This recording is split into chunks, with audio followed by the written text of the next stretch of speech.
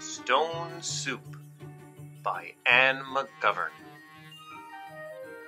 A young man was walking. He walked and he walked. He walked all night and he walked all day. He was tired and he was hungry. At last he came to a big house. "What a fine house," he said. "There will be plenty of food for me to eat here." He knocked on the door. A little old lady opened it. "Good lady," said the young man, "I am very hungry. Can you give me something to eat?" "I have nothing to give you," said the little old lady. "I have nothing in the house. I have nothing in the garden." And she began to close the door. "Stop," said the young man. "If you'll not give me something to eat, will you at least give me a stone?" "A stone?" said the little old lady.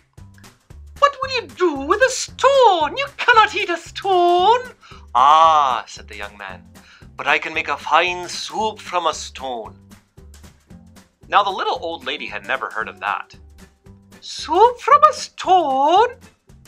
Fancy that." "There are stones in the road," said the little old lady. The young man picked up a round gray stone. "This stone will make a wonderful soup," he said. "Now get me a pot." The little old lady got a pot. "Fill the pot with water and put it on the fire," said the young man. The little old lady did as she was told, and soon the water was bubbling in the pot. The young man put the round gray stone into the pot. "Now we will wait for the stone to cook into soup," he said. The pot bubbled and bubbled. And after a while, the little old lady said, "This soup is cooking fast." "It is cooking fast now," said the hungry young man, "but it would cook faster with some onions." So the little old lady went to the garden and got some yellow onions. And into the pot went the yellow onions and the round gray stone. "Soup from a stone," said the little old lady. "Fancy that." The pot bubbled and bubbled. And after a while, the little old lady said, "This soup smells good." "It smells good now," said the hungry young man, "but it would smell better with some carrots." So the little old lady went out to the garden and pulled up all the carrots she could carry. And into the pot went the long, thin carrots with the yellow onions and the round, gray stone. "Soup from a stone," said the little old lady. "Fancy that." The pot bubbled and bubbled. And after a while, the little old lady said, "This soup tastes good." "It tastes good now," said the hungry young man, "but it would taste better with some beef bones."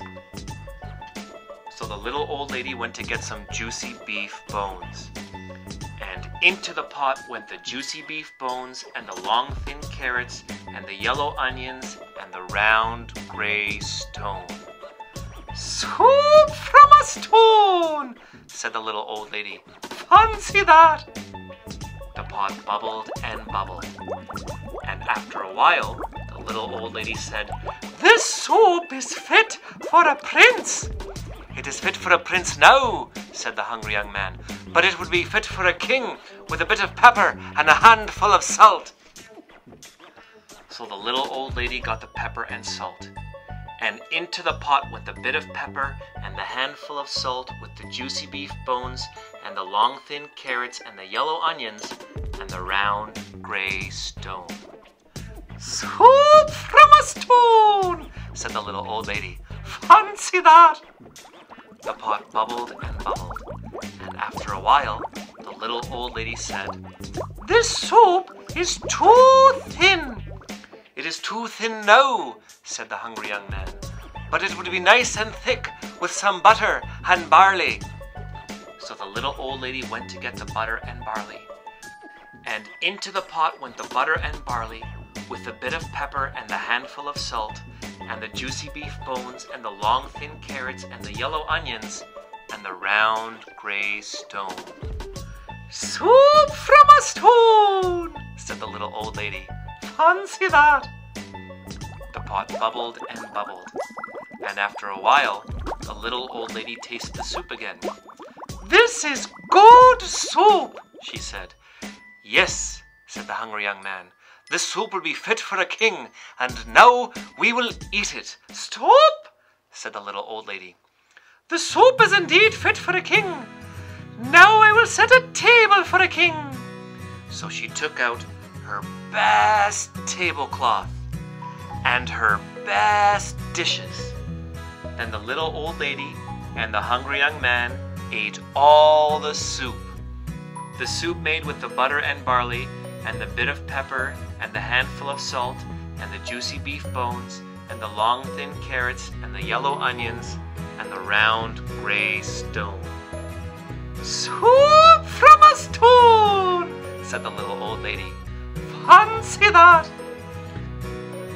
"Thank you very kindly for this wonderful soup," said the young man. "But now I must be on my way." And he took the stone out of the pot and put it into his pocket. "Why are you taking the stone?" said the little old lady. "Well," said the young man, "the stone is not cooked enough. I will have to cook it some more tomorrow." And the young man said goodbye.